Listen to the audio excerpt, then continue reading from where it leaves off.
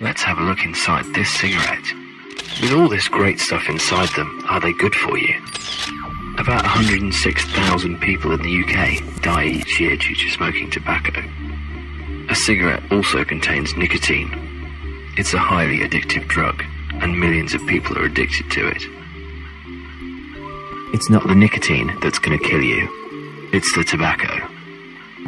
These e-cigarettes are battery-powered, and inside is a cartridge of liquid nicotine. When it's heated, the user inhales vaporized droplets that contain nicotine.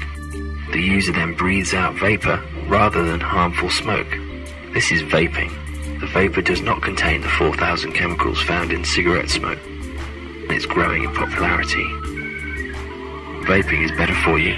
It contains no bad chemicals. There is no secondhand smoke. There's no smoke at all. All it's doing is providing people with an alternative to smoking tobacco. Imagine a world without all the illness and problems associated with tobacco smoking. Every smoker should stop and vape. But there's a problem. In the UK, the electronic cigarette is under direct threat from government legislation that would make the selling of products containing nicotine illegal. Tobacco, however, is separate from this ban, despite the fact it contains nicotine and is at the root of the problem.